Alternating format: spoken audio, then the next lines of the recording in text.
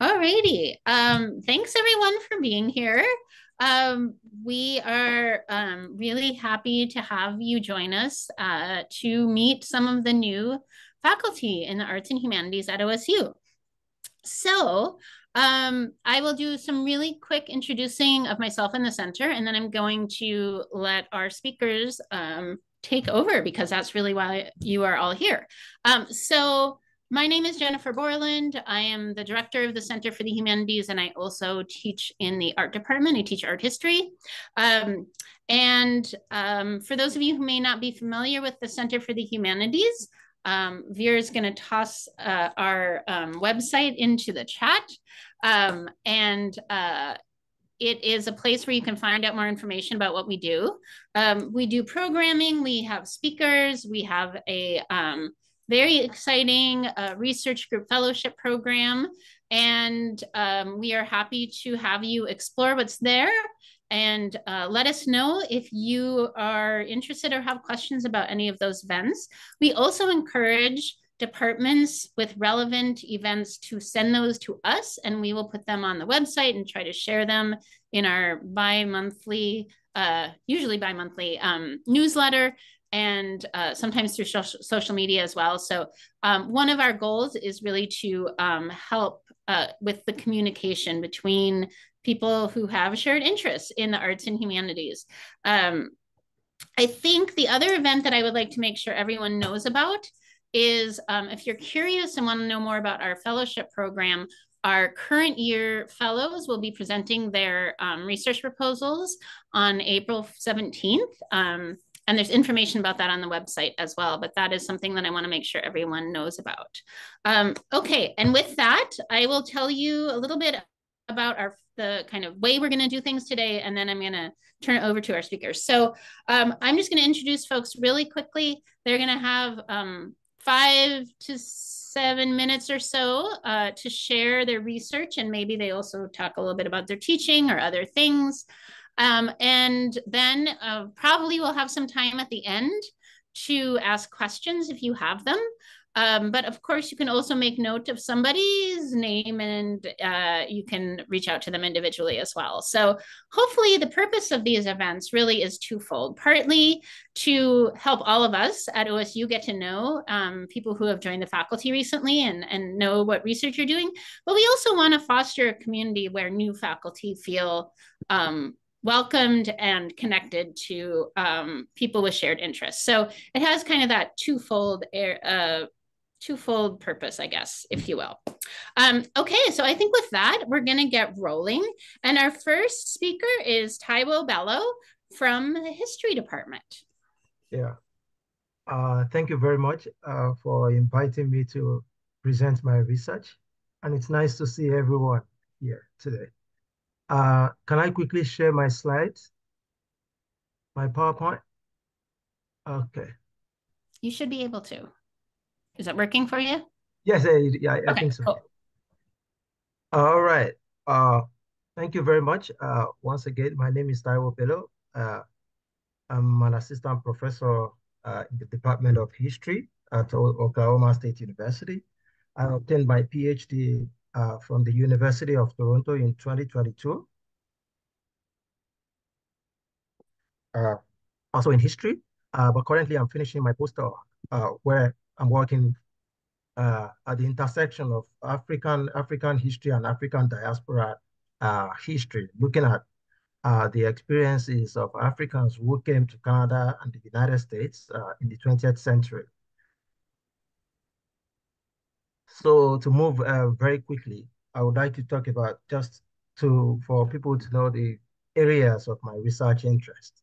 I'm interested in women's and gender history. I do work on violence and war. I'm interested in African political history. And I've also done some work in the areas of humanitarianism and histories of NGOs, as well as human rights and social justice. I'm also interested in global and transnational history. I'm interested in history of crimes, as well as Black diaspora and migration histories. And lastly, I'm interested in border and security studies. So If there's anyone here or in the room who is working in any of these areas, I will be happy to be in touch and collaborate with them. Uh, okay, excuse me, 1 second. So to speak about my current research, at the University of Toronto, where I obtained my PhD, I did my dissertation. My dissertation focused on the how the violence between the Nigerian government and the Biafran government during the Nigerian Civil War, which was a war that broke out between 1967 and 1970, shaped the everyday life or experiences of women in Biafra and how women responded to that conflict. So now the title that I have up here is not the actual title of my dissertation because I've revised it since I defended dissertation.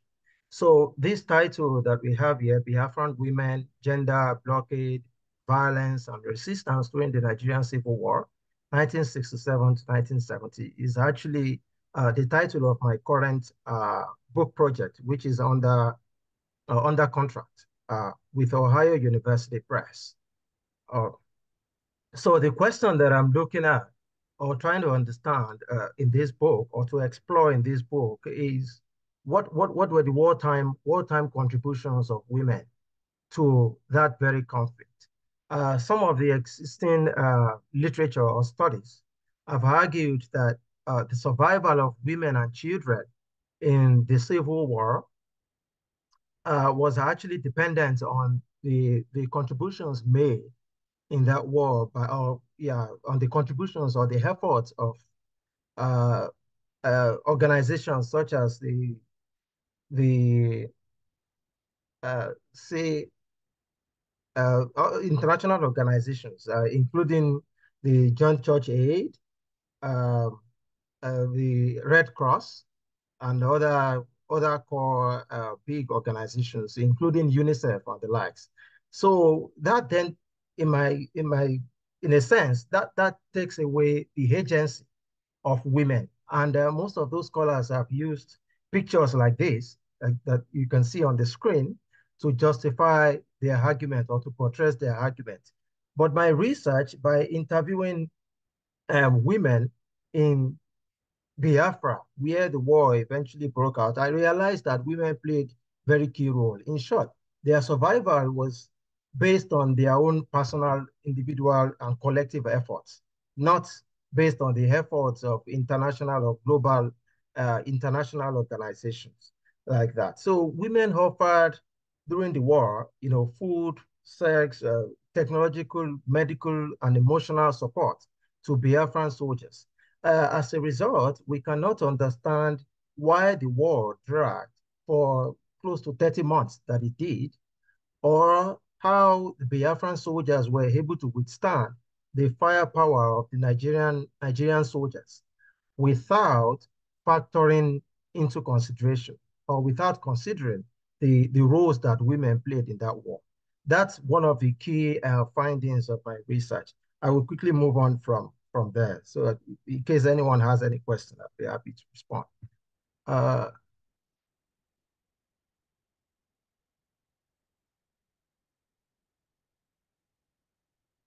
so having mentioned that one, I just completed another book manuscript, which is focusing on how the crimes involving Nigerians in Nigeria, as well as in diaspora, shaped the Nigerian society and the societies in diaspora.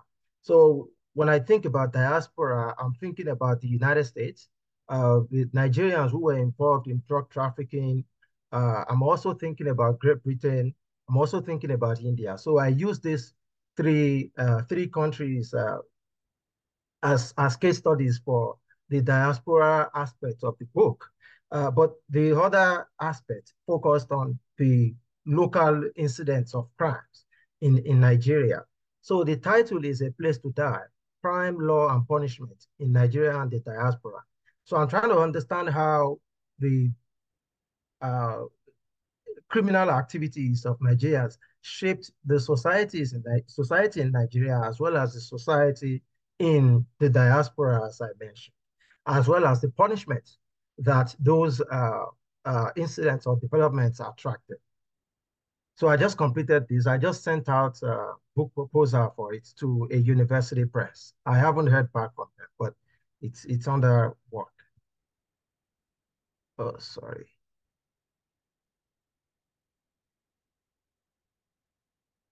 So here's a third book manuscript, which I just completed as well.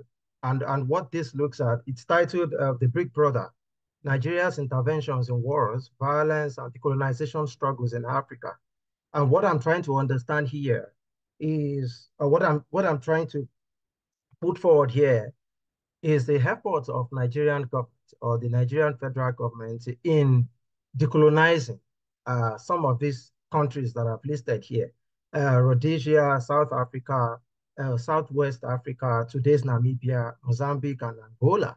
And one of the core arguments that I'm making is that we cannot have an understanding of how these countries gained their independence without recognizing the roles that Nigeria actually played in all of that. Then a penultimate slide. This is my current project now that I'm working on. It's titled The Refuge, Liberation Wars and the Making of African and Palestinian Refugees in Nigeria, 1960s to 1990s. And what I'm trying to understand here, what I'm trying to explore in this is what were the experiences of the Namibian, South African, Zimbabwean, and Palestinian refugees in Nigeria within this period, and how did they contribute to economic, social, political, as well as cultural development in Nigeria within the 1960s and 1990s. I haven't really started this research. I'm still thinking through my research questions. I'm still thinking through where I would get materials and the likes. Yeah, so it's still at an infant stage, I would say.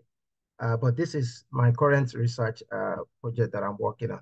And in terms of teaching, I have mentioned in the beginning, I mean, the areas where I'm interested in. And looking at my teaching, I mean, you could see, I mean, looking at these courses that I've listed here, I mean, you could see that, yes, I mean, truly there's an intersection between the research that I do as well as the teaching that I also do as well. So the first one, Gender Violence and Genocide from Global Perspective, is a course that I'll be offering sometime in the fall this year. But this one, it's an undergraduate course. The first one is an undergraduate course. The second one, Topics in War, Violence, and Conflict in Africa, is a course that I hope to offer in the future. And it's going to be a graduate seminar, maybe in the next year or the next 2 years, or like I hope to be able to offer this class. Thank you very much. That's all I've got. Thank you.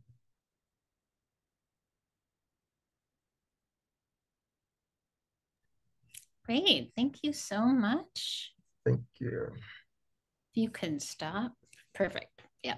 All right. So I am going to move on to our next speaker, who is Chris Blake Turner from philosophy. Hi, everyone. Let me just share my screen as well. Hopefully you can see all that. Great. So thanks, Jennifer and Vera as well for organizing this. It's really great to hear about everyone's research and to see some faces from the new faculty orientation, as well as meet some new people as well. I'm going to focus mostly on my research, though I've got super deep commitments to teaching and making philosophy accessible to everyone, but just to keep things manageable, I'm going to focus on the research here. If you want to ask me about teaching later, please do.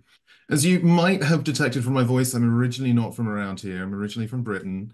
And I came over here in 2015 to do a PhD at the University of North Carolina at Chapel Hill. I graduated in 2021, and after a couple of years in Alabama, I took up my position here in the philosophy department in August, which I've been really happy about. So I want to start by telling you about my main research focus, which is on the foundations of reasoning and rationality, which maybe sounds abstruse and grandiose, but let's try and break it down a little bit. So some things that we humans do are rationally evaluable. Not in the sense that they're very rational, but they're the kinds of things that can be more or less rational. So, for example, my eating a burrito might be more or less rational. You might have a better or worse reason for doing it. In fact, it's hard to imagine there being bad reasons for eating burritos, but maybe there are such cases. Whereas my digesting the burrito is irrational. It's not something that I can do more or less rationally, even though that's something that I sort of do in some sense. It's not that I can have better or worse reasons for doing it. It's just something that I do. And I'm interested in this distinction between what's rationally valuable and what's irrational also in our mental lives. So, for instance, you might perform a piece of reasoning. You might say, well, Socrates is a human, all humans are mortal, therefore Socrates maybe should have thought harder before going to town on that hemlock. And whatever you think about that inference, whether it's a good or a bad piece of reasoning, it's clearly the kind of thing that can be more or less rational. Whereas I'm about to realize that well, I am realizing that I've got a lot of food-related examples, and that's probably bad given the timing, but bear with me, we'll be done soon. Suppose you see a picture of a delicious chocolatey dessert, and that causes your stomach to rumble, and that causes you to think, oh, I should go and get lunch. That's like sort of a process involving your mental states, but it's just a causal associative process. It's not more or less rational. And so in general, then I'm interested in what is it for agents like us predominantly, but maybe also other kinds of agents too, animals or non-human agents that we haven't thought of yet. What is it for agents like us to engage in rationally evaluable action and mental action? And, one of those things is mental action. We're thinking about reasoning, processes of inference. I'm interested in what good reasoning is. And some of my work thinks about how we can use formal tools like symbolic logic to help us answer those kinds of questions. So that's maybe like the core of my research, but I want to say a little bit about something else I'm really passionate about in research, and that's this sort of philosophical applied upshot. I'm really interested in using philosophical tools and ideas to shed light on areas of immediate practical importance, where the theoretical rubber meets the practical road. So I just want to give you two quick examples of some work that I've been doing that fits that brief. First up, I've thought a little bit about fake news.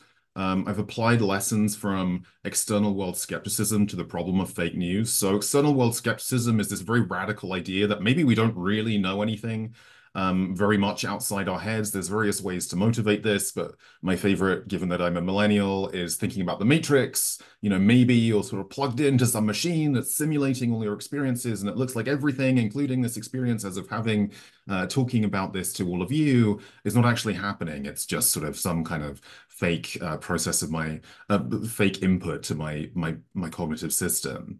That's an interesting and like really old and ancient philosophical problem, but I was interested in taking some lessons that have come out of that literature and applying them to the problem of fake news.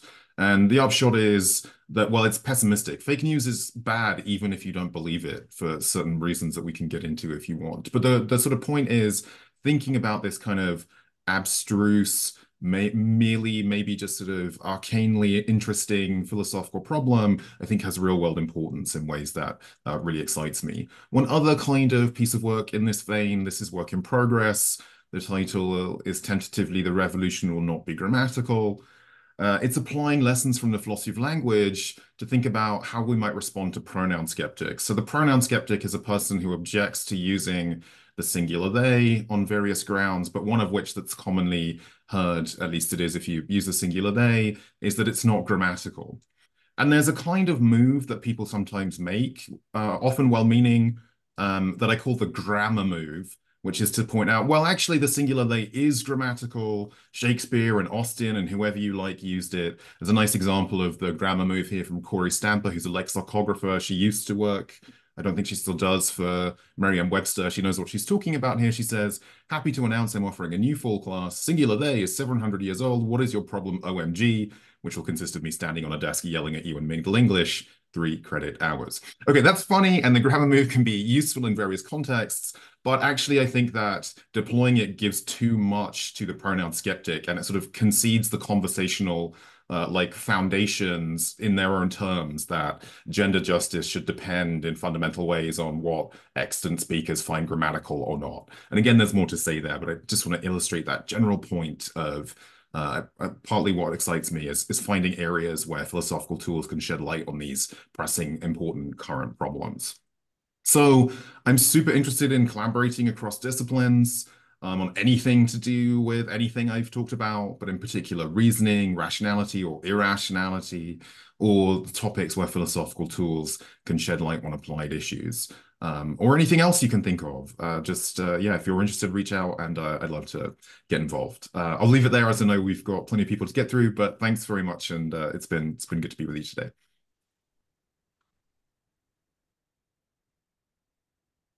Thank you so much, Chris. Okay, our next speaker is Joan Korte. Korte? Korte. Korte. Korte. Okay. In theater. So welcome. Hello. Hello. Great to see some of my old friends here and to meet new ones. Again, I'm Joan Korte and I'm in the theater department. Just a little bit of information before I start sharing a screen. I have been teaching in higher education for about 25 years now, and I've been at a small liberal arts university with a huge theater program.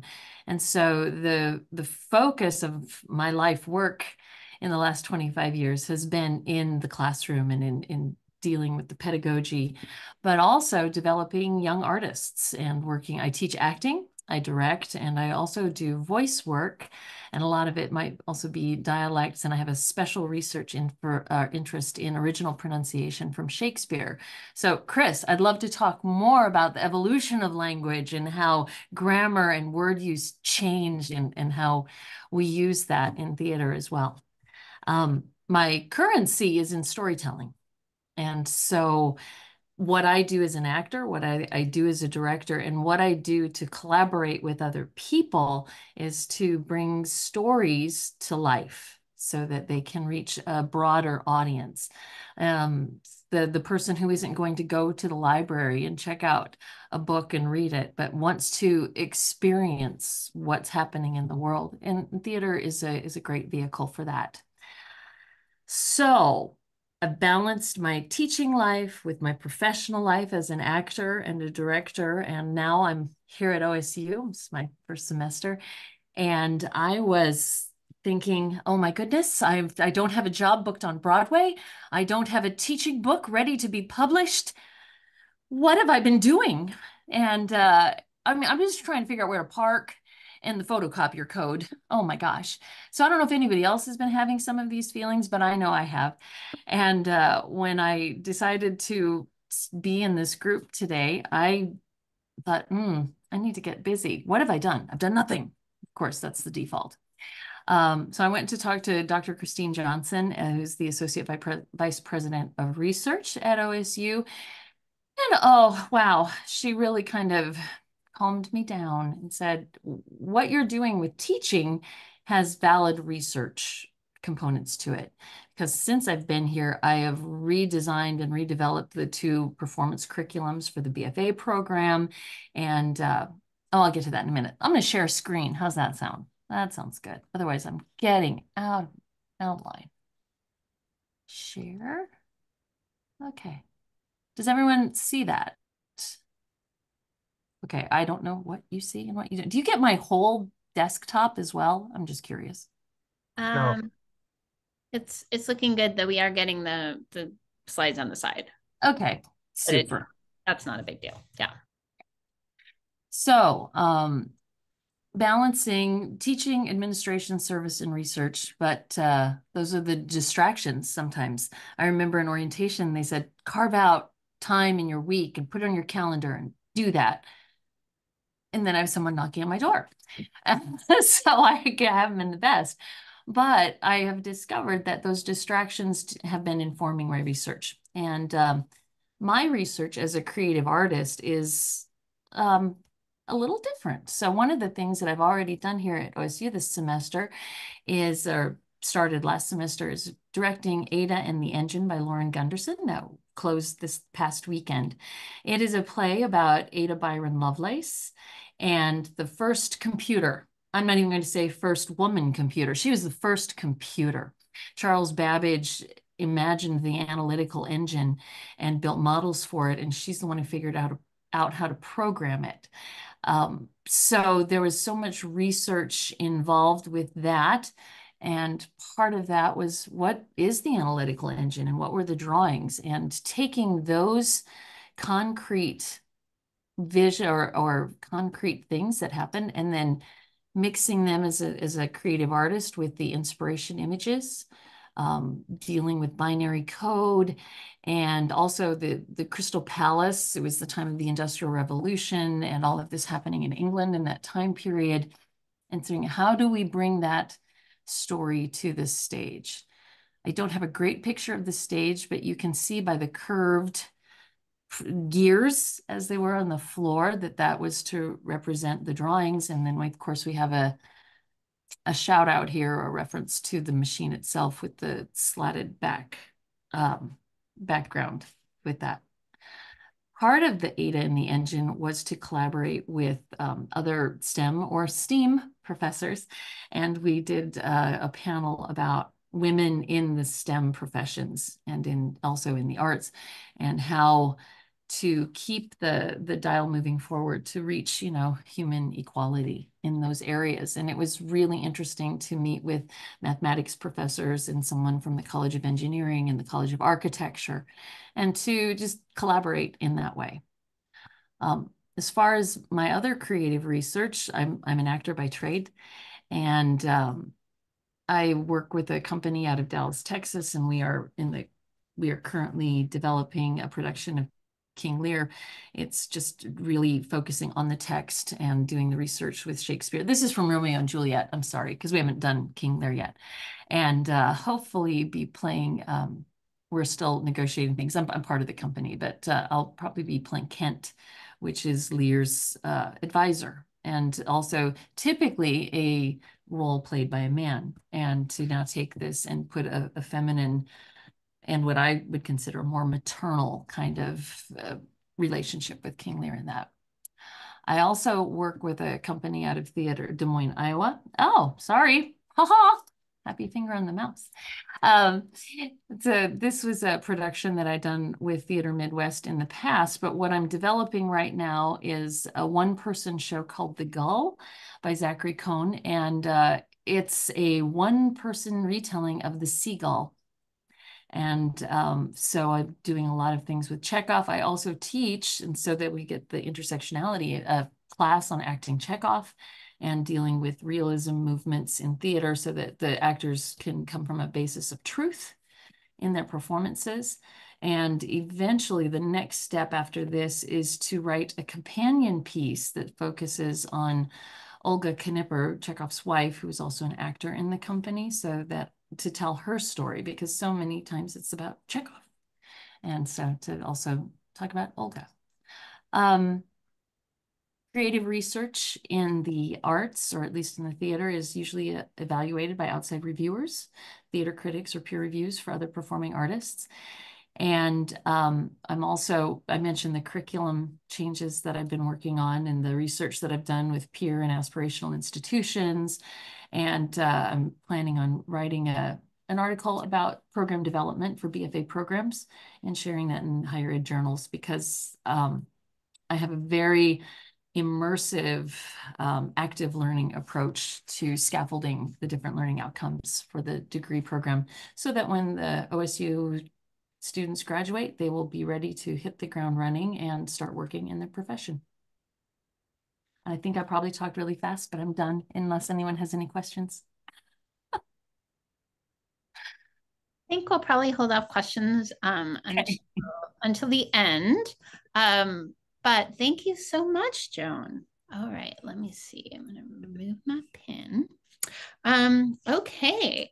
And I just have to say that I think doing research into pedagogy in your field is very much research, and something that is really an important kind of research to be doing. So yeah, I love that you're thinking about working on that kind of research, as well as all the other things that you shared with us.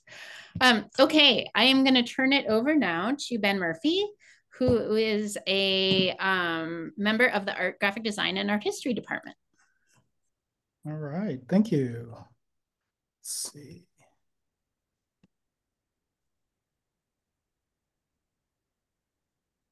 right. Well, it's good to see everyone. Some old friends that I haven't seen in a few months, and some new faces. So again, my name is Ben Murphy. I'm the assistant professor in studio art. I primarily teach all levels of drawing, including 2D design. So focus on drawing technique and fundamentals, the tradition of drawing, what it is today, and I think also searching for what drawing can be.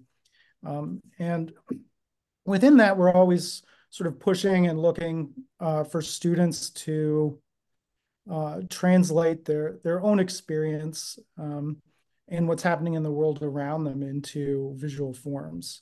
And so one of the things I do like to do is collaborate with other departments when possible. And Chris, I have the other Chris, Dr. Chris Drohan, coming in next week. In the past, he's talked about the simulacra.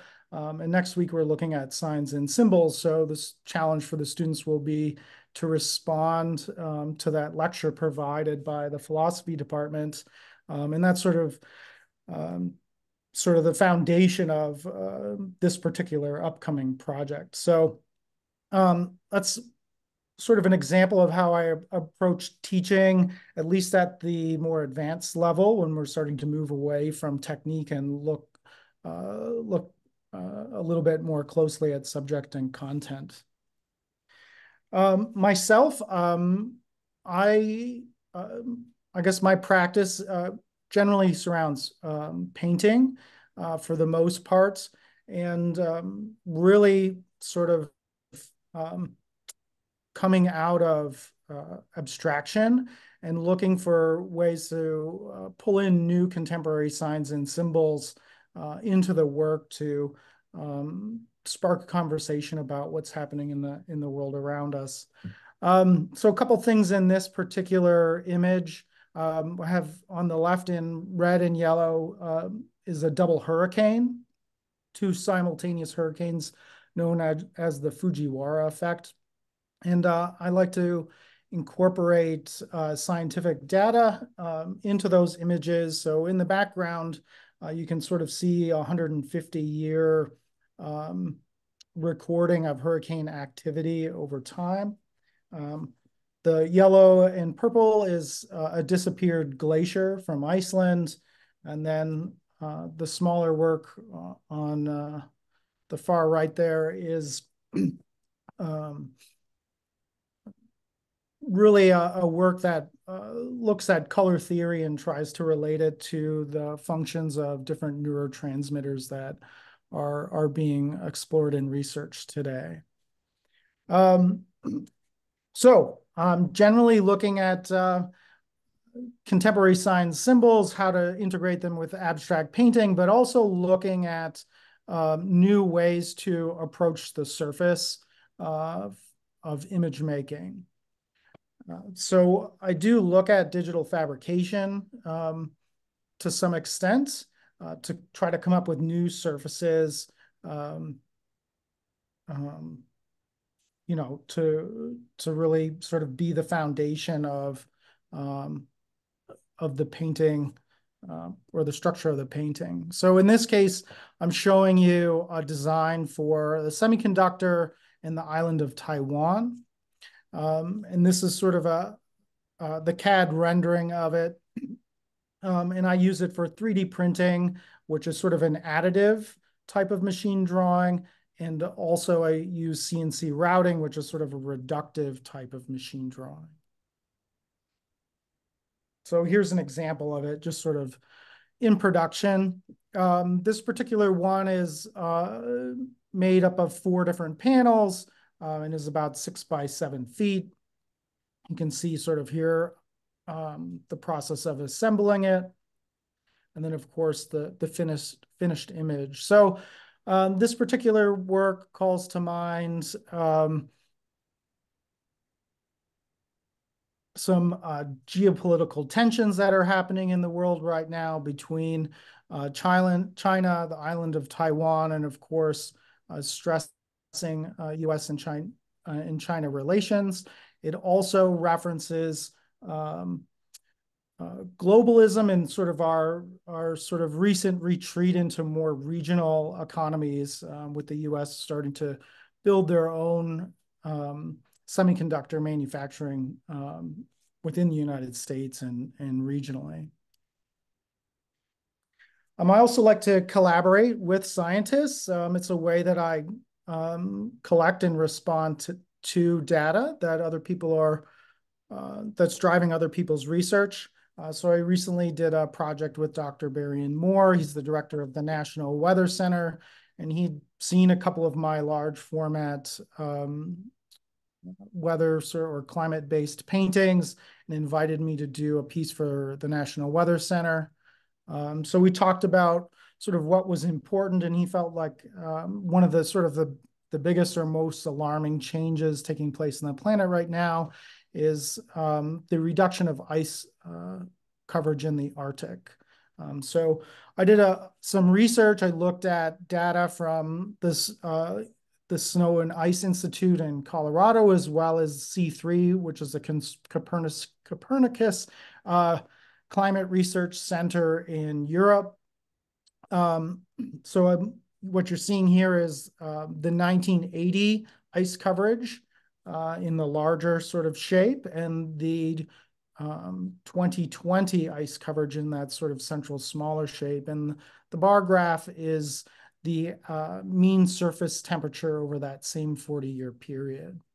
And so this is sort of the translation into color.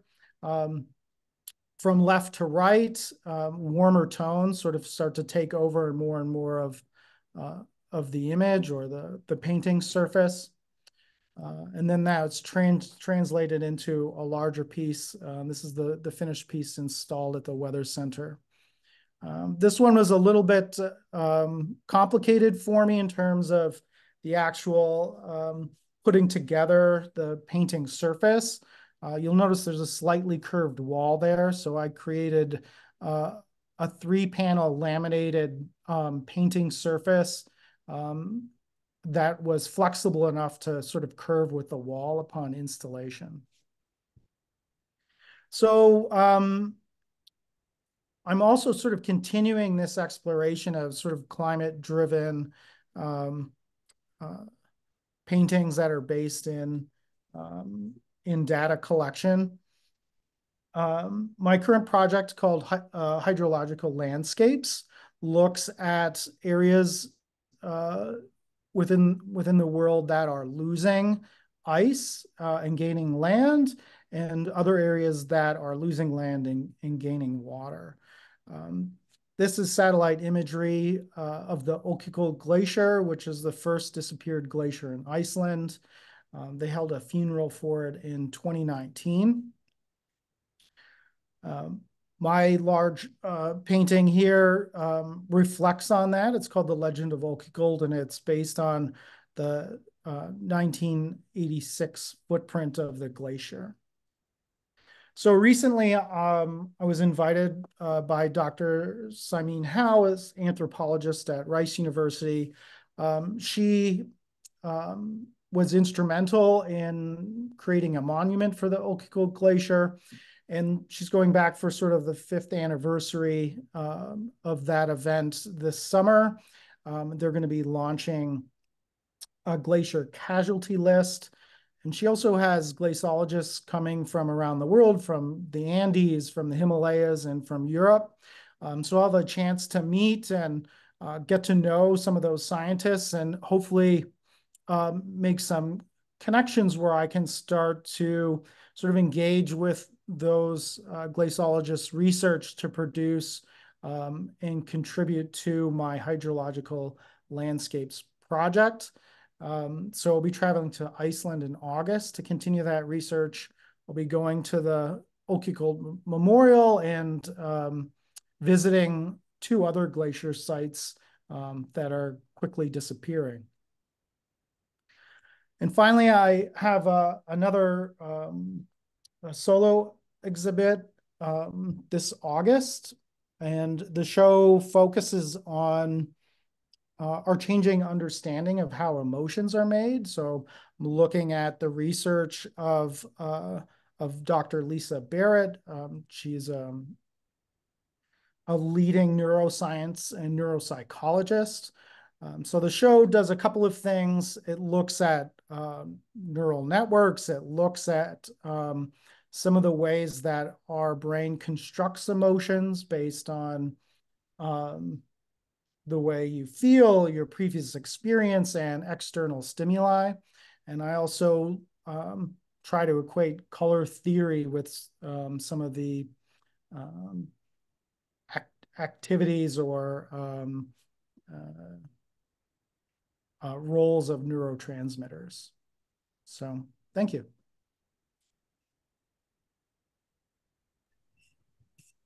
Thanks so much, Ben. Stop sharing. All right. Thank you. Okay, and we now have our final speaker, after which we'll have a few minutes, I think, for some questions. And that is Giovanni Francisco Salazar Calvo from Languages and Literatures. Oh, mute.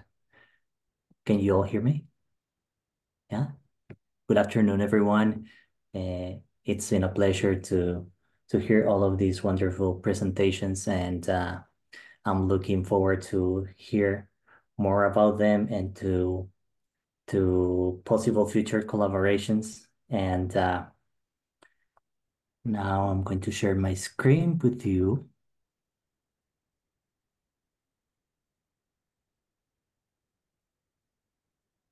Okay.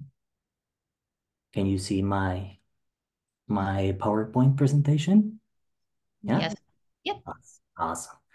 Well, my name is Giovanni Salazar Calvo, as Jennifer was saying.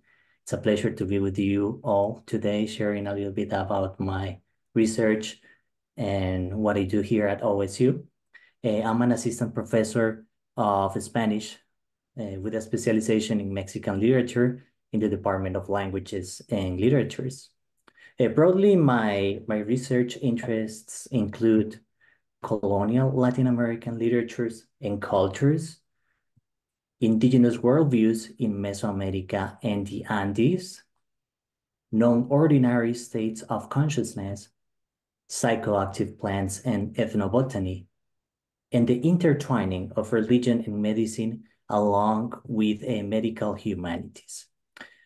In particular, I focus on early modern studies, especially the transatlantic circulation of knowledge about medicine and religion, psychoactive plants, and shamanism, among other vehicles of non-ordinary states of consciousness in Spain and in colonial Mexico. I'm intrigued about how native cosmologies and their insights about bodily, mental, and spiritual health appear in colonial literature, such as codices and conquest chronicles, and stays relevant in contemporary Mexican cultural artifacts, especially literature, but also visual art. Regarding psychotropic plants, I have published the article, "Those Who Eat Coca Are Sorcerers, Demonology and Coca in the Works of Guamán Poma de Ayala," in which I reflect about the ritual and medical uses of coca leaves in colonial Peru, along with the political implications of such consumption as portrayed in a 17th century indigenous chronicle. Regarding medical humanities, my article, "A Transvestite Lady Doctor, Humor and Subversion in Love the Doctor, 1635, by Tirso de Molina," studies how a 17th century Spanish play re-evaluates medical practices and the role of women in such assessment. I'm also currently working on a book manuscript about herbals and anti-superstitious treatises written in Spain and in colonial Mexico during the period of 1550 and 1650. I research how these works of natural and moral history, respectively, intertwine European and native ideas about health and religion in medical practices, entailing altered states of consciousness. I focus on the portrait of psychoactive pharmaca, such as datura, marijuana, peyote cactus, ololiuki, and psychoactive mushrooms to observe how these images constitute cultural systems of social organization in which medicine is practiced. This book challenges the traditional separation between moral and natural histories by observing the attitude held by priests and doctors as well towards the phenomenon of inebriation among witches, sorcerers, medicine men, shamans, and indigenous communities in Spain in colonial Mexico. Lastly, I have been invited to write an introduction and a preliminary critical study for Hipernatura, which is a collection of short stories written by members of Quipapacha, a collective of Peruvian authors that are concerned with Peruvian futurism and ecofiction. In this work, I reflect on the role of human beings in a sustainable ecosystem in which plants engage in a symbiotic relationship with humans to generate peace. In that sense, with this overview of my research, I can see a lot of possible connections with the research that my colleagues presenting today are doing, and I look forward to inquire and learn more about these possible connections. And finally, I would like to share with you some of myself outside of academia, things that I enjoy doing for fun, some of my favorite hobbies. I love hiking with my wife and our dog Socrates, which you can see right there. I also play the guitar. Love the music a lot, and cooking delicious food. So, thank you very much for your attention. Muchas gracias. And it's been a pleasure to share a little bit of myself and what I do with you guys and learn a lot about what you guys do and what your work is here at OSU. Thank you very much.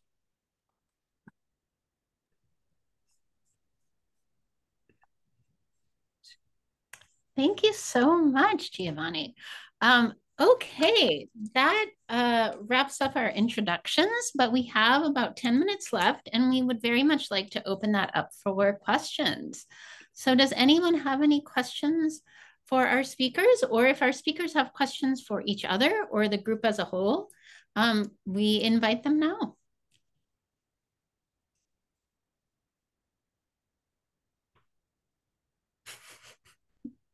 All right.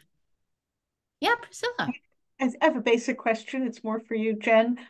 With everybody, I really enjoyed listening to everyone's work. This was so much fun to be able to hear what everyone's doing. It's super interesting. So my question is, when the individual departments have any series, any lectures, Jennifer, do you get wind of that? Is that get posted in the Center for Humanities? Because Well, I'd love to be able they have to share it with us. So it does not happen seamlessly. Someone must make the decision to send me something. You can send it via email, but we also have a page that I'm sure Vera could put up for us where you can post either, we have actually a couple of different places. You can either share info on events happening, or if you have ideas for speakers or events that we could run, you can also submit those suggestions. So that is the best path. And she's going to put the link, but you can find it on our website too, a place where you can upload events happening in your areas.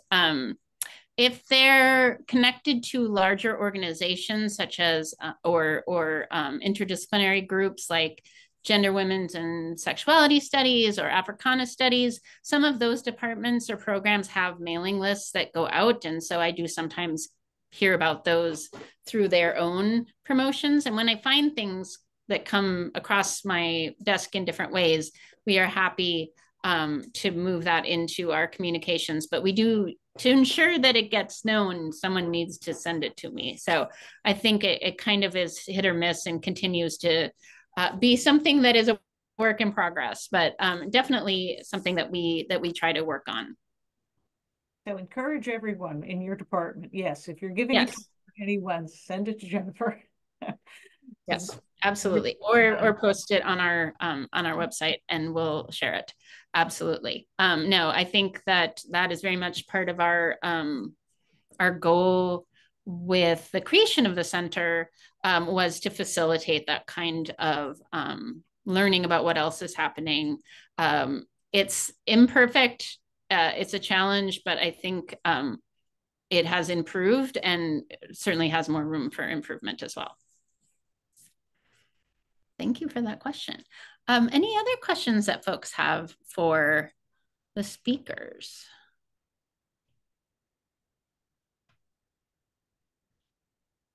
Yes, Rachel.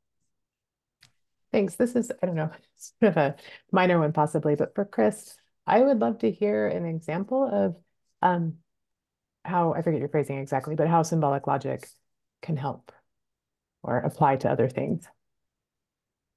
Oh, well, I mean, I'm interested in it in terms of helping us understand what good reasoning is, and just trying to get more precise about that. That's sort of a place that symbolic logic is really helpful. Yeah. But philosophers often have science envy, and we run away with our formalisms and think that they do the interesting work for us. So I'm also interested in the limits of that kind of like symbolization and formalization.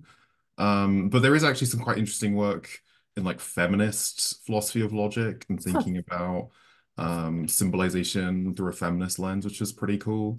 Okay. I'm also really keen on, I'm just getting to teach for the first time symbolic logic to undergrads, which I'm really passionate about because it's often it's a very scary course, and I want it not to be that.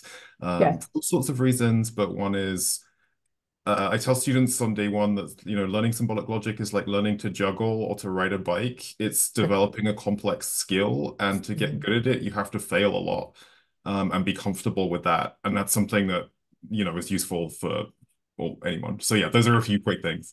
Great. Thank you.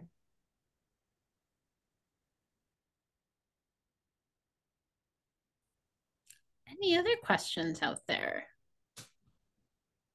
I guess one other question that I could open up to everyone. I know some of you did talk a little bit about your teaching, but some of you did not. So if you wanted to add a little bit more about the teaching that you do, or I think especially if you teach classes that are good for folks in other departments and students coming from other fields, that may be something that's useful to share with this group as well. Yes, Giovanni. In our department, we teach different languages such as Spanish, German, classics, so many different languages. In my case, I specialize in Spanish language at all levels, and literature, and all sorts of cultural artifacts in the Hispanic world. Currently, I'm teaching a course in Introduction to Literary Analysis, and I'm also teaching a course called Spanish for Healthcare Professionals, or medical Spanish. And yeah, it's been a lot of fun to be able to talk about all of these topics, but that many students have approached because they come from the healthcare professions, but in a totally new code, the code of Spanish. And even though it can be sometimes very similar information to what they learn, when they change languages, everything changes. So it's been a wonderful experience, and I think that many students can benefit from that. I just have a quick follow-up, which is, are those people who are, say, currently medical students, or are these people who are already in their professions who are kind of going back to learn this? Well, there's some students that they are just interested in increasing their proficiency. And given that we read a lot and have a lot of conversations, that help them to learn more. And there's another group of students that are doing pre-med coursework. So they are getting ready to enter into the medical professions. So this is a great review for them. And there's also other students in other scientific fields like biochemistry or other areas that can want to take advantage of the knowledge that they currently have in order to increase it and to be able to relate it to the classes that they are already taking. Yeah. Wonderful. Thank you. Does anyone else want to add anything about their teaching or anything else? We've got a couple minutes left.